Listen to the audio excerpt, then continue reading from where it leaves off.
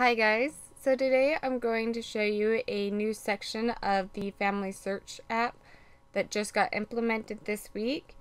It's kind of a cool little fun section and I'm excited to show you guys. So first off, you're going to want to get the Familysearch app. So you'll want to go to your Play Store or your App Store, whatever it is in your world, and you're going to search Familysearch and it should pull up the Familysearch Tree app. This is what you'll want to install on your phone or your tablet or whatever. For me, it's already installed, so I just have to click open. But I'm actually going to go back to my home page.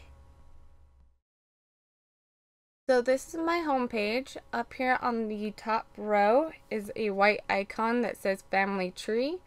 This is actually the Familysearch app. I know it doesn't say Familysearch. It's weird, but just get used to it.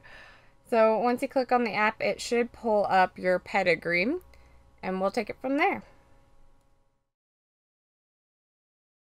So this is my pedigree, or my family tree, and sorry for all the blurs, I gotta keep my family life private, so please work with me. But we're gonna go up here to the top left corner, and there's this three little line icon, and we're gonna tap it.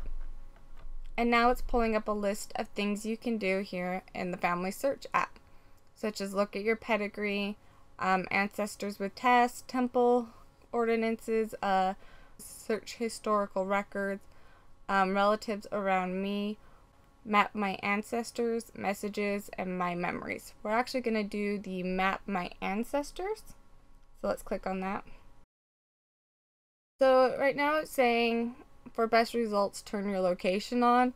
You'll actually want to turn your location on. If you hit cancel, it'll just immediately close this part of the app and take you back to your family tree, and so you have to have your location on.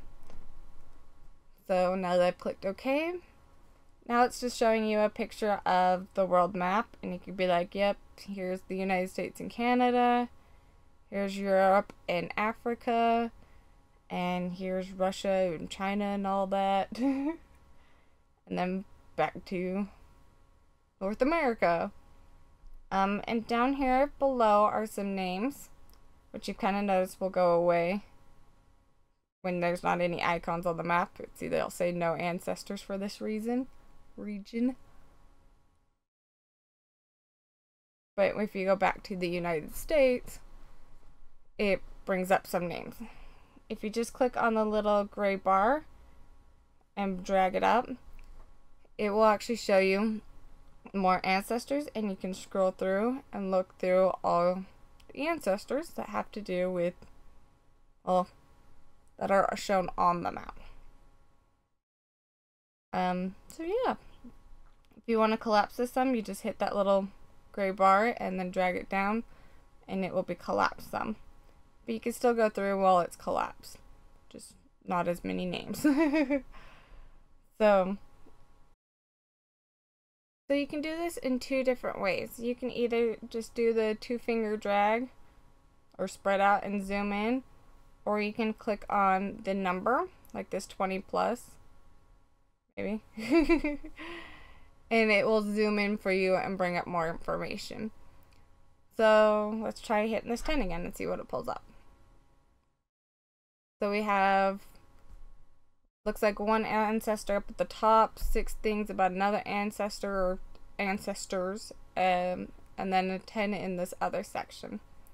And it all seems to have to do with this Hugh Warnock, William Warnock, Adeline, and Charles, Alice, and all of them. So you can do one of another couple of things. You can either click on this section that has just the one ancestor, like the picture,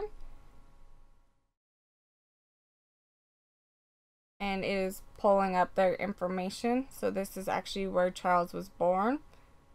Or we can go to like his death, and now it's taking us to the location of his death.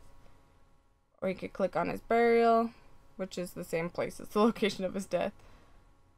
Or click on his birth, and now it's bringing us back to where he was born, which is kind of cool and fun to see all this, especially when they have like a bunch of places where they moved around a lot. You're like, oh my gosh, they went from here to here to here and here. If you want to see the really cool places, or about the city and location, you can actually hit this little Google icon. I don't know what it would be in iPhone world, but here in Android world, just hit this little Google icon. And it's now pulled up Google Maps. And it's like, hey, do you want directions on how to get to this city? And now you can get directions to get to that city. So let's hit the back arrow. When you're done looking at one ancestor and you want to look at a new location or a different ancestor, you just come up here to the top left corner and there's this little green, well, little white arrow in the green bar, and you click on it. And now we're back to the step before. So another thing you can do is pull up this little list of people down below, and you can click on a random person and be like, okay, let's look at Adeline. And we can see that she was born in Indiana and did 5 other things between Iowa and Nebraska. So once again, you can click on the little blue dots and it'll bring you up closer to those sections on the map. Or we can scroll up on her name and see the list. So we have her birth, which is actually in Ohio, not Indiana. It was close on that line. Then next we could go to like her residency and her childhood. See those. And we can click on the 5 and bring up more details on the map. So her residency was in Nebraska. She had another one in Nebraska, and then another residency in Kansas, and all those other residencies. She actually doesn't have a death, which is interesting. And then once again, if you're done, you just hit the back arrow, and it'll take you back to your last step. So I'm going to zoom out and go to a totally different area, just for the fun of it, and play around a little more. So do this New York one. So this New York, we have a couple of things. We have Thomas, and we have Sorensen and Orson Morel. So we could do Thomas and see what he did. And actually, I could tell you, he's did stuff in England. So here from birth, he's got England. We can click on the 4 and zoom in. Still not quite zooming in all the way. That's interesting. Click on the 3. 2. Okay, there we go. Now we have the birth, and then his christening was just down the street. More residency here in England. Is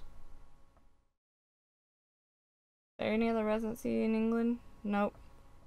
We have immigration. So he migrated to Utah. It says Utah. It's not even pulling up anything in the background. That's hilarious. Where else did he live? He lived in Idaho. We had 3 things in Idaho. Click on the 3. Oh. Oh, did you see that? So if I clicked on the 3, it said he had a burial in Idaho, and it's lit up in this gray bar down below. Clicked on it again, and now it's showing his residency in Idaho in 1880. So that's once again the gray bar down here.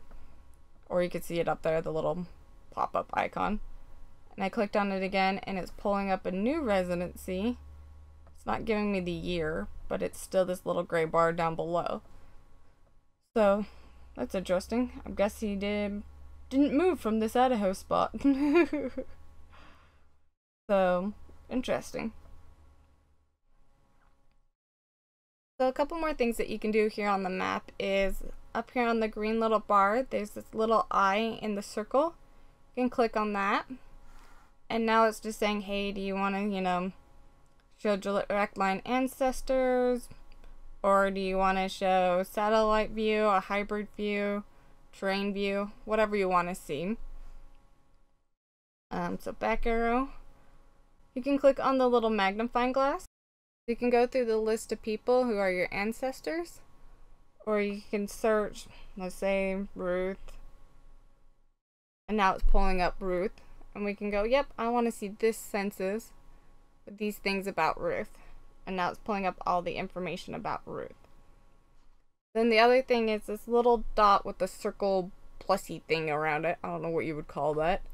You can click on that and it will drag you exactly to your location. So I'm not going to click on that because I don't want to show you guys where I live. But you click on that and it'll show you exactly where you are. So that little blue dot with a circle around it, the dark blue dot with a circle, that's where I live, and it'll bring a more magnified view of that. So this is just a fun little section here on the Familysearch app where you can see where your ancestors are from or what they've done in the last few hundred years and see where they traveled and stuff like that. I hope this information was helpful to you guys and you guys have fun playing with this section of the app and learning more about your ancestors. If you have any questions, please comment below. I'll try to get back to you as soon as I can. If you have any suggestions on what I should film, please also comment below. And I hope you all have a beautiful week. Bye.